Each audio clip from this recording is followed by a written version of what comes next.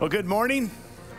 It is good to have you here on an unbelievably beautiful day. Glad that you've chosen to spend some time with us here in Bellingham. Those of you in Skagit and those of you watching online at the live stream, glad that you're with us. Before we get into today's talk, I want to take just a minute to thank some of you and also give glory to God. You know that the last 2 weeks around here have been very big weeks with Easter and then the following week, last weekend with our special guest, Darryl Strawberry. And I know that literally hundreds of you spent time in prayer, preparing for that weekend. Many of you spent time in prayer and fasting that God would do what only God could do, and that is to plant seeds of truth in the hearts of people and to change lives. Many of you served and volunteered and prepared, and you invited your friends and your family. You shared it on social media, and just so grateful for your involvement with that, and I wanted to thank you for that. And I am going to be sharing more about some great stories that came out of these last 2 weekends at our Cornwall celebration in a week and a half, but a couple things I did want to report back. Because of your willingness to pray, to volunteer, to invite, to share, we had by far here in Bellingham and Skagit in our online community, by far the largest Easter attendance we've ever had in the history of this church. And it's not just about numbers, it's about people hearing the truth of the good news of Jesus Christ, that he can transform lives and that he's alive and well today. And so we just praise God for you. Thanks for your involvement with that.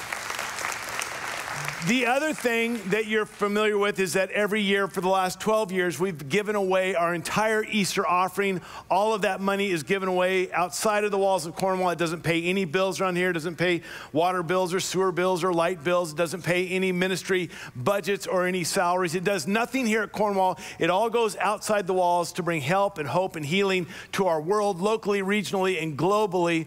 And you've been so generous. And on Easter weekend and the following week, we collectively gave $82,550 for that. Yeah, so praising God for that, and also just, again, our commitment that every single penny of that will go outside the walls of this. Also want to report, because this is the 12th year that we've done this year's offering on just our Easter offerings alone put us over the $1 million mark of what we've been able to give away just in our Easter offerings over the last 12 years. So just thanking God for the generosity of this church, and that you would not only care about those outside of the church, but put literally your money where your mouth is. And I wondered, before we went any further, if we could just pause together to thank God and pray that he would continue his ongoing work in what he's doing in our midst. Would you pray with me? Jesus, we are grateful that we serve a risen Savior, that you are alive, and we're thankful for what you are doing in our midst. We're thankful for the people that were able to hear the truth. We're thankful for the next steps that people took. And God, we pray that as people are taking next steps in their spiritual journey, that you would protect them. Lord, you have said in your word that he who began a good work in you will carry it on to completion until the day of Christ Jesus. And the seeds of the gospel, Lord, I pray that those would have fallen on fertile soil, that it would not be something that would be choked out, but it would take root, and it would produce a flourishing life that is fruitful for your glory. God, we're thankful for this church and the generosity. And God, we pray that the dollars were able to come alongside other organizations and ministries and help out in this world, that it would truly bring beauty into this world, that it would bring your kingdom to bear here on earth now. And Lord, that because of all that, again, you would be glorified. So we pray that you would just continue your work. We're thankful for your goodness to us. And we just pray this all in the name of our risen Savior, Jesus Christ. Amen. Amen. The one thing that we all have in common, the one thing that unifies all of us, regardless of your age, your gender, your race, your education, your economic background, your political leanings, one thing that we all have in common is that we are all hopers. That you never outgrow this need for hope. We never get too old to hope. And for most of us, what we long for is a hope that's beyond just a shallow wishful thinking or some kind of a groundless optimism. That is more than just positive thinking. We want a hope. We need a hope that can stare life in the face, even in its darkest, worst moments, without wavering, without blinking, without backing down. To have that kind of hope. And the writer of Hebrews speaks about a hope that is like that. In the writing of Hebrews, it says, we have this hope as an anchor for the soul, firm and secure. I mean, the very word picture that he uses, an anchor for the soul. Not something that's easily moved, something that can keep us secure even when the tides rise, when the tides fall, when the waves crash and the wind blows, when the storm is raging, when the currents are strong. There's something that gives us a security, something that's firm for the deepest parts of who we are, our soul, to have that kind of a hope. And I think that in our world today, and especially in America, we're in a hope crisis. There's a desire and a need for hope, but there seems to be a lack of hope. Now, I don't want to bore you with all of my childhood, but when I was about 10 years old, in 1973, I walked to school. Now, unlike your parents, it was not uphill both ways. It was not snowing, and I had shoes. So your parents had it way worse than I did. But I walked to school, to Lincoln Elementary School there in Vancouver, Washington, every morning, and that fall especially, as my friends and I would walk up Main Street, there on the corner of Main and 39th Street, there would be this long row of cars stretched out, parked onto Main Street, waiting idly, trying to get into Gary Reed's Texaco. Because some of you may remember in 1973, the OPEC nations did this embargo on oil, and there was an oil crisis. There was a shortage of gas, and you could only buy gas on certain days of the week, depending on your license plate number, and you could only buy so many gallons of gas. There was a crisis. There was a shortage of gas. And I think today we live in a similar crisis, but it's a shortage of hope. And there's this desire and this longing. We need hope. We're longing for a hope that's an anchor for our soul, and yet where do we find it? And I can give you all kinds of statistics that would back up that we are in a hope crisis. And you don't need statistics. Some of you say, I am the statistic. My life, my world, I feel hopeless. I need a hope that's an anchor for my soul. I will share this with you. In the United States, the Center for Disease Control has reported that in the last 3 years, the average life expectancy of Americans has actually declined each of the last 3 years. This is the first time it's happened in America in over 100 years.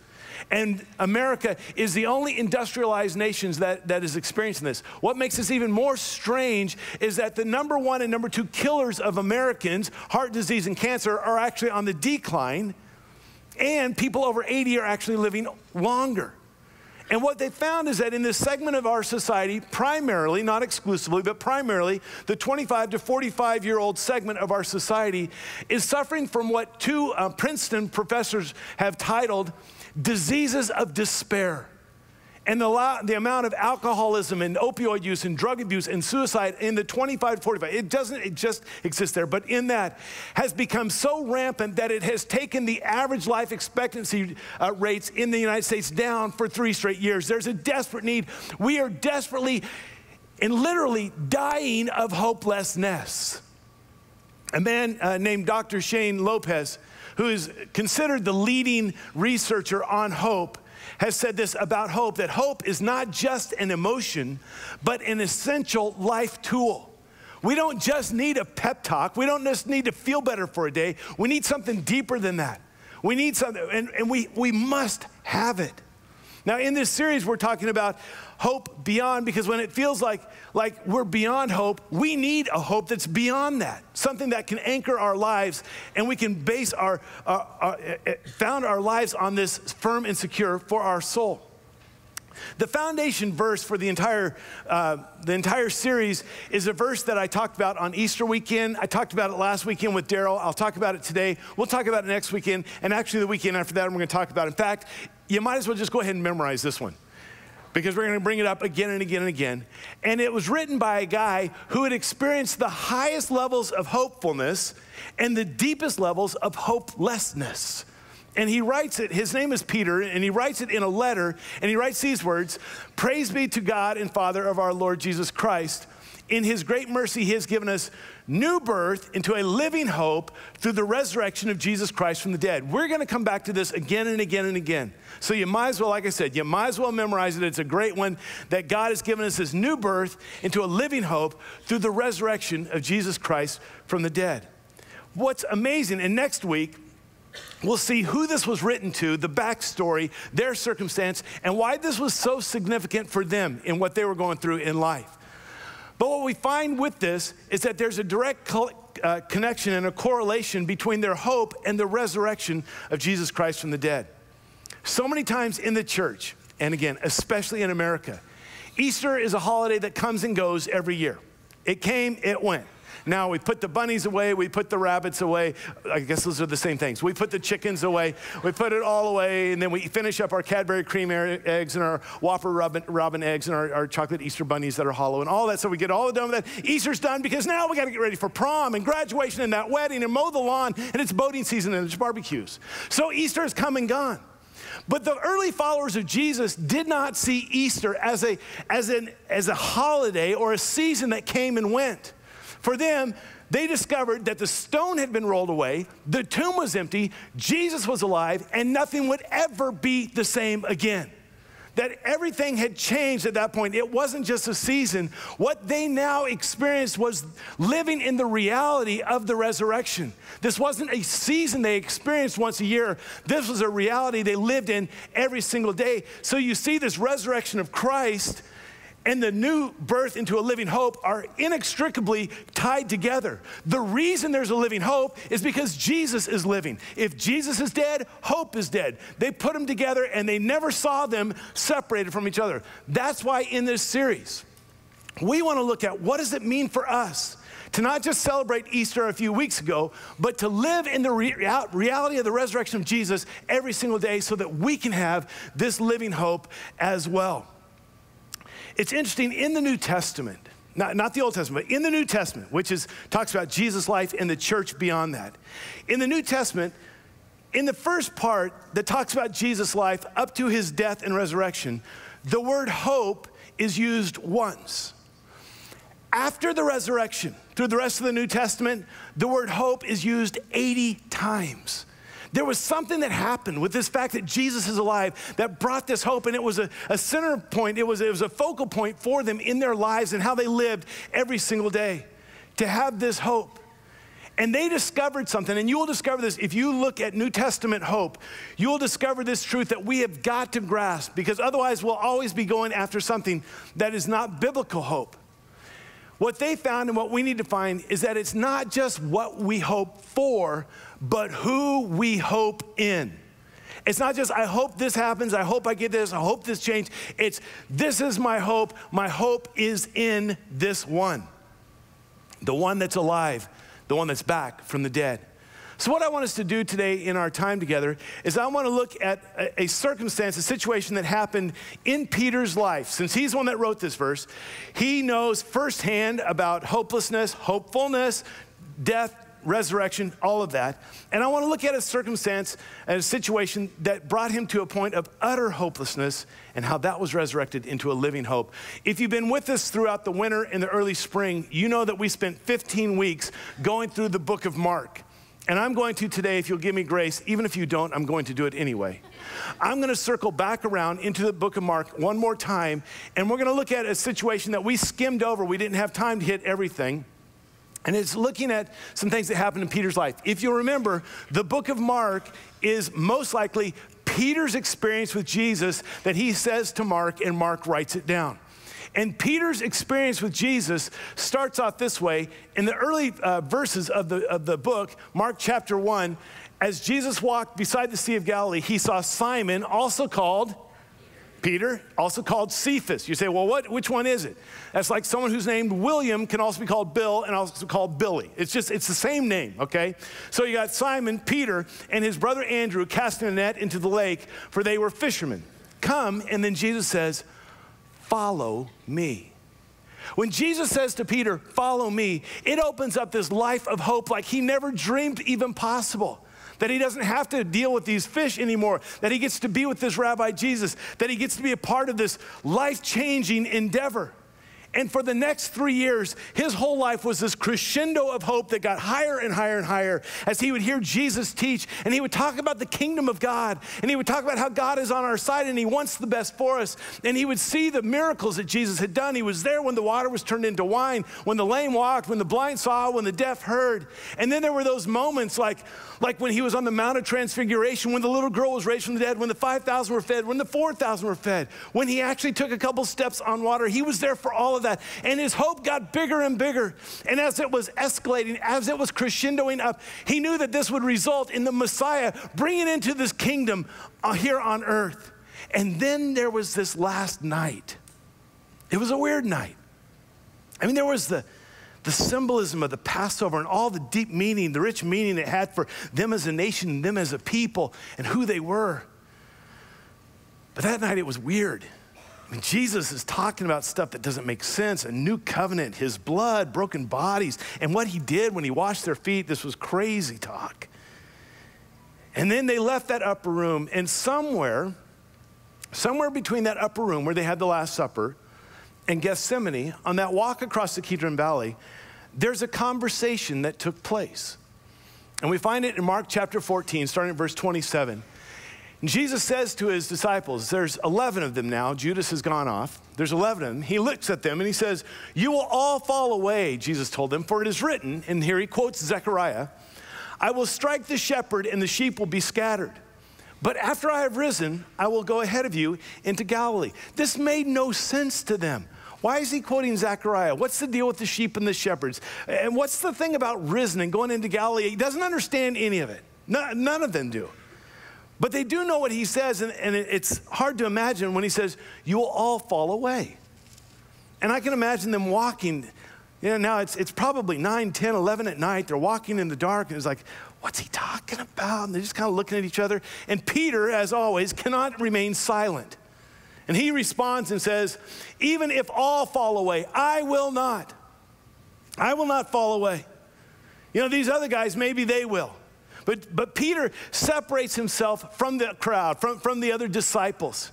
He said, you know, these guys back here, these 10 guys, I don't know where Judas is, but these 10 guys, they'll all fall away maybe, but not me, I will. And because Peter singles himself out, Jesus says, okay, I'll single you out as well.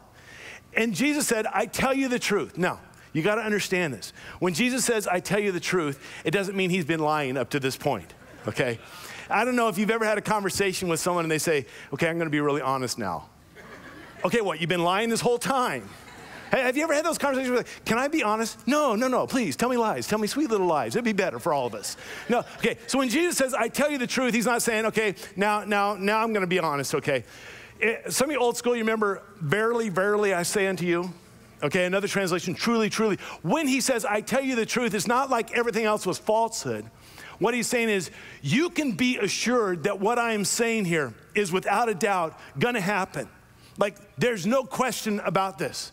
He says, I tell you the truth, Jesus answered, today, yes, tonight, before the rooster crows twice, you yourself will disown me 3 times.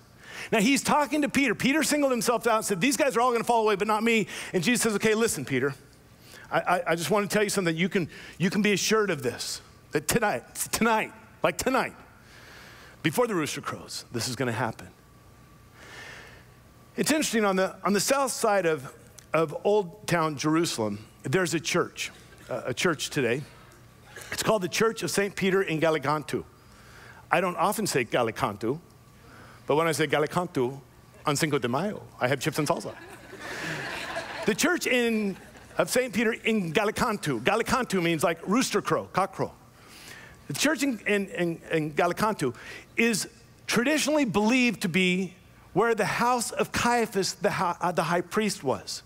And the church has got a lot of amazing things. There in the basement, there's this dungeon where it is believed traditionally that maybe Jesus was held in this dungeon cell while he's waiting for the Sanhedrin to come together for their court that night. It's also the place where historically Peter would have denied Christ 3 times and the rooster would have crowed. And so you see an evidence of roosters around. There's statues of a rooster. Inside the chapel, there's this mosaic on the ceiling of roosters and all this. There's also outside of the church this 2,000-year-old stairway, these steps that are literally 2,000 years old. And it's one of the areas where, you know, like 99.8% sure Jesus walked on these stairs right here. But an interesting thing about this church is the doors. The doors going into this church are made of brass, heavy doors, and they've got a relief sculpture on them, like this 3D sculpture that protrudes off of the door. And I've got a picture, it's kind of hard to see, but the doors, this relief kind of sculpture on the door is depicting the scene that we just read. Because it has Jesus here pointing towards Peter, and his hand comes out of the door, pointing towards Peter, saying, you know, you will deny me. And Peter's like, hey, not me. Here's the interesting thing. It's a beautiful piece of artwork. But it's very sobering because the doorknob is on Peter's door. And when you open that door and you walk into the church, Jesus points at you. And as you walk into this church and you look at the door to the left, the eyes of Jesus and his fingers pointing at you as if to say, are you any better than Peter? You will deny me too. You're going to fail too. It's a part of life. And this happens, back to verse 30. I tell you the truth, Jesus answered, today, yes, tonight, before the rooster crows twice, you yourself will disown me 3 times. But Peter insisted emphatically, even if I have to die with you, I will never disown you. And all the others said the same. Jesus, even if tonight we lose our lives, we're not going to fall away. We're not going to disown you. And it's one of those times where Jesus just kind of lets it lie. Like, okay, we're not going to argue about this. And across the Kidron Valley they go. It's a short walk over into Gethsemane, where Jesus has now his 11 disciples, and he leaves 8 of them there, and then he takes Peter, James, and John a little farther into the garden with him, and then he leaves them, and he goes a little bit farther, and that's that anguish where he prays, where he pours out his heart, where he's sweating drops of blood. And then Judas shows up with the mob, and they arrest Jesus, and all of the disciples scatter, and they take Jesus back to Caiaphas' place for this gathering of the Sanhedrin, for this court. And Scripture says, while all the disciples scattered, Peter followed from afar. In the distance, Peter was wanting to see what's going to happen. He's not right there with them. He's still scared, but he goes, and he's kind of in the shadows behind them, and he sees they go to Caiaphas' house. And there below Caiaphas' house is this courtyard, and it's now maybe midnight, 1 in the morning, we don't know, but it's late at night. And there's a fire going, and there's guards and soldiers around, and Peter just kind of comes in with them, is just warming himself by the fire, kind of unnoticed by anybody. And then it says this, verse 66. While Peter was below in the courtyard, one of the servant girls of the high priest came by. When she saw Peter warming himself, she looked closely at him. You also were with that Nazarene Jesus, she said. Now, what a young servant girl is doing up at 2 in the morning, who knows, except that maybe she was awakened to saying, hey, we're having the Sanhedrin gather. We got to get things together. We need your help. Get up. We got to have your help here. But she notices Peter, and she looks closely because he looks familiar. How? I don't know. Maybe it's because Jesus had been in the temple every day that week, and Jesus had actually drawn attention to himself in the temple. When he overthrew the table of the money changers and the dove sellers and all this was going on, people knew who Jesus was, and Peter was always there with them. And he taught there in the portico. Every single day he taught there in Solomon's colonnade. And people would gather around, and Peter would have been there. And maybe this servant girl had gone to the temple. Maybe she had seen him, and now she recognizes. She looks closely. It's dark. But no, he's the one. He was with that Nazarene Jesus. And Peter's response, he denied it. I don't know or understand what you're talking about, he said. And he went out into the entryway. Now, some of us who are familiar with this, what happens at night, sometimes we get to think it was deny, deny, deny. Maybe it was. But maybe it was over the span of 4 or 5 hours. Maybe this is an hour or so later. We don't know. But now he goes out into a different place, away from there. And the girl sees him again.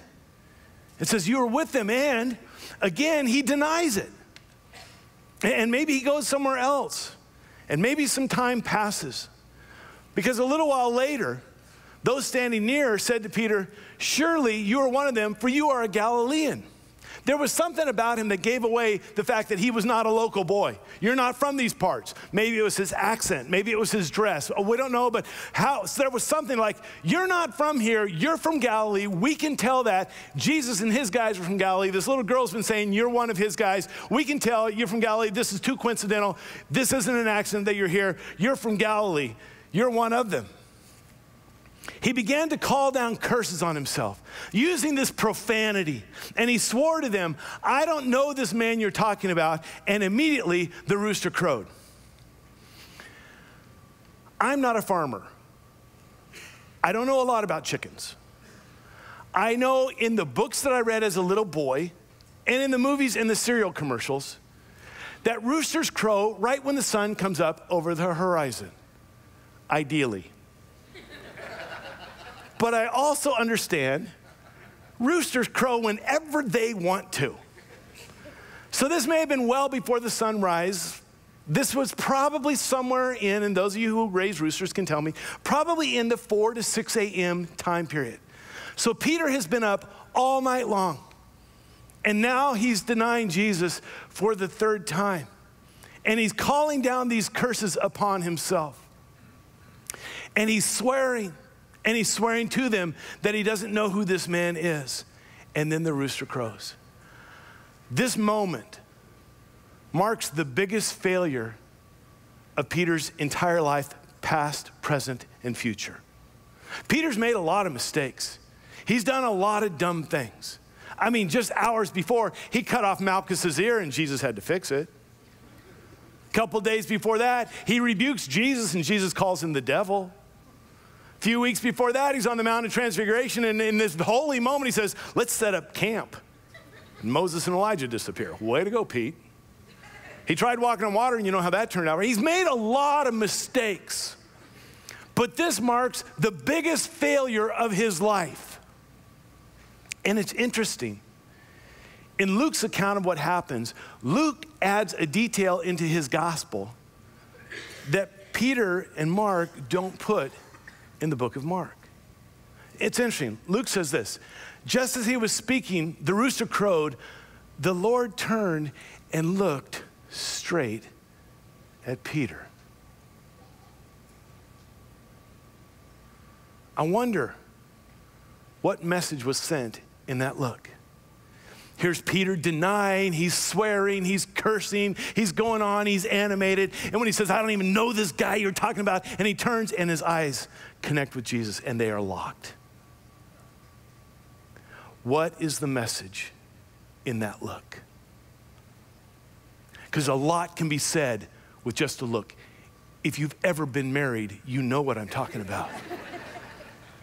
If you were ever a kid or if you ever had kids, you know what I'm talking about. A lot can be said in just a look.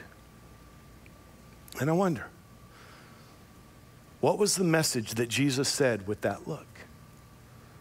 Was it a message of disappointment, of anger, of hurt, a smugness? See, I told you. A vengeance, just wait till I come back. What was that look? What message was he sending Peter? Let me ask you this. I'm not saying that you have all sinned. Actually, the Bible said that. But what about those times when we have denied Christ?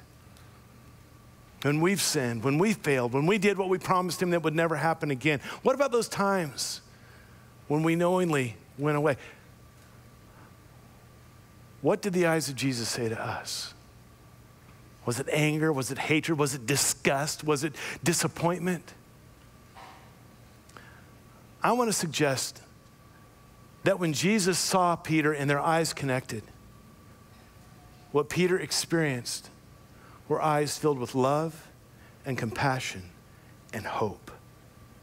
Because what Luke also records is that earlier that night there was a conversation that Jesus and Peter had. When Jesus said to Peter, Simon, Simon, Satan has asked to sift you like wheat, but I have prayed for you that your faith will not fail. And when you turn back, that you will strengthen your brothers. And maybe at that moment when his eyes meet Peter's eyes, what he longs for is, don't let this be the defining moment of your life. Don't let this take you out of the game. Don't let this cause your faith to fail. Don't let this be the end of the story, Peter. I know you messed up. You know you messed up. But I'm telling you, I've got love and I've got compassion and I've got hope that you will turn around, and when you do, you will strengthen your brothers. And maybe, just maybe,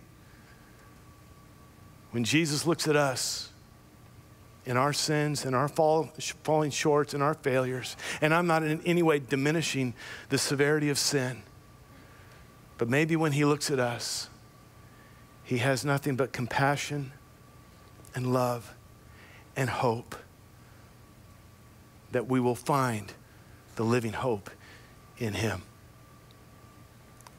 Well, it goes on, and Peter remembered the words the Lord had spoken to him before the rooster crows today, you will disown me 3 times. And he went outside and wept bitterly. Do you think this is a little bit of an understatement? I'm not asking for a show of hands, but some of you know, if you're like me, some of you know that self-loathing when you've made a decision, when you've made a choice, when you've done something that you are so angry at yourself for. There's not only disappointment, there's absolute disgust, self-hatred. Why did I do that? What was I thinking? How could I be so stupid? And that goes up even to a higher level when our decision impacts and hurts someone else whom we love. What that did to my wife, what that did to our kids, what that did to whatever it might have done.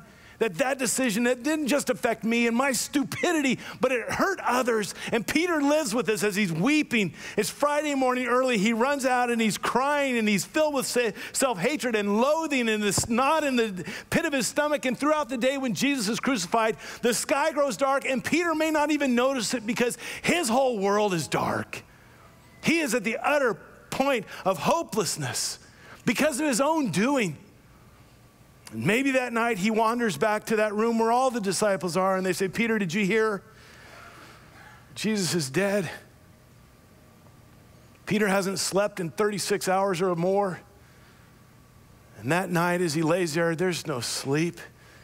It eludes him. He hasn't eaten. As he lays in bed, the tears stream down his face. And there are these moments when he drifts off to sleep, but he's awoken by a nightmare, and there's that split second when you think, oh, good, I'm glad it was a nightmare, and then you realize it's not a nightmare. It's the truth. And Saturday drug on forever. Not only what he had done, not only what had happened to Jesus, now what's going to happen with all of this? Still can't eat, and Saturday night, sleep continues to elude him. And Sunday morning, no one's expecting a resurrection. No one's expecting a happy ending. It's the first day of the week. Listen, I know you've had some rough Monday mornings, but I guarantee you nothing compares to that first day of the week that Peter experienced. A new week. How do we go on? How do I go on? Well, what do we do now? It's hopeless. And as we saw a couple weeks ago, the ladies go to the tomb and they meet a man there. Mark chapter 16 says, don't be alarmed, he said. You are looking for Jesus the Nazarene who was crucified. He is risen. He's not here. See the place where they laid him. But go tell his disciples. Like Jesus isn't here. Go tell his disciples. There's two more words that are profound. And Peter. Tell his disciples and Peter. I always thought that meant that Peter was no longer a part of the club. Like, you got the disciples, but Peter has disqualified himself. They pulled his card. He doesn't have membership anymore. So go tell the disciples, oh, and while you're at it, talk to loser Pete over there as well. I don't think that's the case. I think what he's saying is, you go tell the disciples, and whatever you do, I don't care who else you tell. You make sure that Peter hears this because he might be off crying somewhere or he might be off beating himself up somewhere. And I need to make sure that when you go back and tell the disciples, you look around and if Peter's not there, you find him and you tell him. You tell the disciples and Peter. Tell him what? Jesus is back and he is ticked off. No, that's not what he said. Go and tell the disciples and Peter, he is going ahead of you into Galilee. There you will see him just as he told you, just as he said.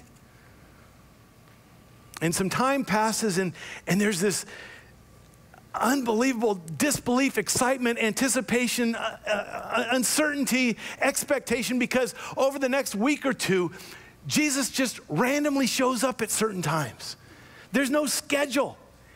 And when they get together, they're probably always wondering, you think he'll show up tonight? I don't know. And sometimes he'll just, all of a sudden, like, there he is. And they go on back to Galilee and they're waiting. And I'm thinking Peter's probably going, guys, I'm just going fishing.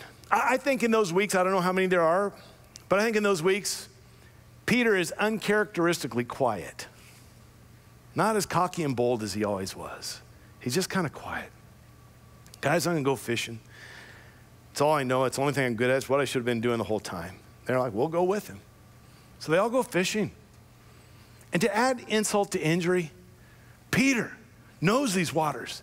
The only thing he's good at is fishing. Doesn't catch anything. Kind of like some of you. That was supposed to be a joke. So early in the morning, there's this guy on the shore, and he goes, hey guys, fellas, did you get anything? How was fishing tonight? Not so good.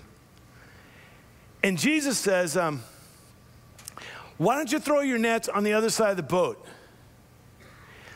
This may have been the exact place where there was an earlier miraculous catch 3 years ago with this guy named Jesus. And they throw the nets on the other side, and there's all of these fish. And all of a sudden they realize, that's Jesus. And Peter, in typical Peter fashion, says, I don't have time to row my boat ashore. Jumps in and swims. I've got to find Jesus. There he is. He runs in there. And then they have this breakfast. They all come in. They have this fish. It's wonderful. They have this breakfast around the campfire, and Jesus is there. And then it's time for the talk. Not that talk. The talk. And I think Peter knows this was inevitable. I've been dreading it, but it has to happen. And after they've had breakfast, they have the talk. When they had finished eating, Jesus said to Simon Peter, Simon, son of John, do you truly love me more than these? Yes, Lord, he said. You know that I love you. And Jesus said, feed my lambs. And some of you who know the story know that this conversation happens 3 times, back to back to back. And the obvious answer is, Peter denied him 3 times. Now Jesus is going to say, okay, 3 times you're going to have to tell me you love me. Eye for an eye. We're going to kind of even the score here. But could it have been that it wasn't about you denied me 3 times, now I need to hear you tell me you love me 3 times? I don't think Jesus operates that way. Could it be that Jesus wanted to reassure Peter beyond a shadow of a doubt that Jesus loved him, Jesus was not through with him, and while he may have failed, he was not a failure. That Jesus wants to really communicate to him, while you may have failed, you're not disqualified, because every time he says, you know I love you, he says, feed my lambs, feed my sheep, take care of my flock. While you may have failed, that failure is not your identity. So many times in our lives, we are identifying ourselves by our addictions, by our failures, by our mistakes, by our sins. Our families do, our friends do, even the church does sometimes. And Jesus comes along and says, you might have messed up, but that is not who you are. Your identity is not in your biggest failure. Your identity is in Christ Jesus. And I want to give you a new birth into a living hope. I'm not done with you. And what Peter discovers that day is what Frederick Buechner said, is that the worst thing is not the last thing.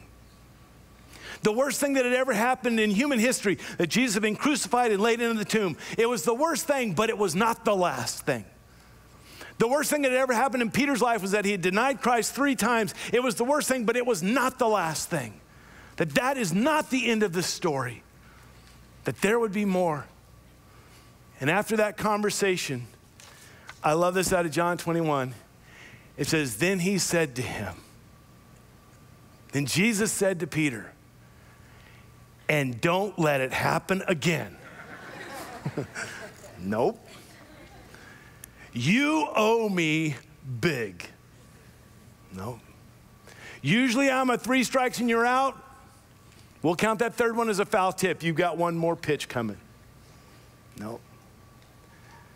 Remember, it was 3 years earlier, after a miraculous catch, when Jesus spoke 2 words to Peter that opened up a life of hope.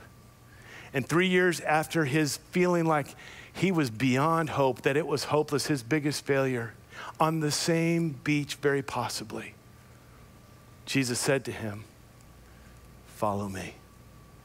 The same words that he started on this life of hope 3 years earlier. Follow me. Peter, you remember that? You remember the hope you had? It's not over. It's time for a new birth into a living hope. You follow me, and I will give you a life of hope. Can we take this whole story and make it personal? Because there might be some of you here today that your identity is caught up in your biggest failure, of who you are, who you see yourself as, and it's kept you down. And yeah, I'm not saying that it wasn't a big deal. Maybe it was a huge deal. Maybe it hurt a lot of people. Maybe it was your failure in your marriage. Maybe it was your failure as a parent. Maybe it was your failure in society with the law. Maybe it was a failure in your addiction and recovery. Maybe it was a failure financially or with your job. I don't know what it is. But in the midst of that failure, maybe it was a moral failure. Maybe it was a sin. Maybe it was knowingly going against God's word. In the midst of that failure, Jesus looks at you eye to eye with a message of love and compassion and hope, saying, follow me. Follow me into a new birth of a living hope. You are not your biggest failure. I have hope for you beyond your failure. That's a beautiful thing about this living, risen Savior of ours, Jesus. And one more thing about hope is that it's hope not just beyond events of failure, it's hope beyond the whole category of failure. That's why we're going to spend weeks looking at this, hope. A man named David Bryant said this: hope is not a verb, hope is a noun. Hope is not a verb, it's not something you do. Hope is a noun. Hope isn't just like saying, okay, I've got to fill myself with positive affirmations. I got to fill myself with cool little slogans that pump me up and get me all jacked up and face another. That's fine. I'm all about positive thinking. That's wonderful. I love optimistic people. That's great. But the hope the Bible talks about is not something we do. It's someone we know. It's Jesus. And if our hope is Jesus, then as Christians, we will never, ever be hopeless. If our hope is Jesus, we will never have any circumstance, any situation, any day of our life that is without hope. Because our hope is not what we do, it's who He is. Okay, one more verse, then I'll stop. Paul writes this letter. It's called Colossians. He writes this letter, and in this letter, he talks about this mystery. This mystery that's been hidden for ages, for generations, for millennia, but it's been revealed. He says this in Colossians 1. To them God has chosen to make known among the Gentiles. That's us. This is good. This is for us. To them God has chosen to make known among the Gentiles the glorious riches of this mystery. This mystery that if we could understand this mystery, if we could grasp this as our reality, if we could live in this mystery, we would be well on our way to a life of hope. Here's the mystery, 7 words. Christ in you, the hope of glory. It's not what you're hoping for, it's who your hope is in. And it's Christ who dwells within you. That means hope lives within you. That's a new birth into a living hope because Christ is our hope and He dwells within us. Can I get an amen anywhere? I feel like we're a bunch of Scandinavian Lutherans here. Someone say amen. Hallelujah. Okay, nothing against Scandinavian Lutherans. I don't even know any. Sorry. That's the good news, friends. And when we have that hope, no matter what circumstance we ever face,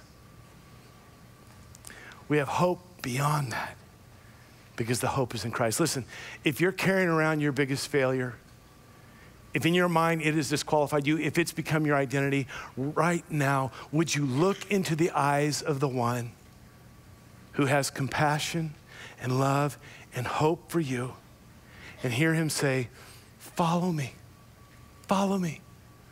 I will give you new birth into a living hope. And I pray that as we continue in this study, that we will understand what it means to live in the reality of the resurrection, that Jesus Christ is alive and He lives within us. Hope dwells within us. Christ in you, the hope for glory, hope of glory, and that we are in Christ Jesus. Anyway, I'm excited about this series. I'm excited as we live in this hope. Why don't you stand? We're going to sing the song that Ron wrote. It talks about this hope. It talks about when we were down and out and how God brings us to us. We'll sing this and then I'll close this in prayer.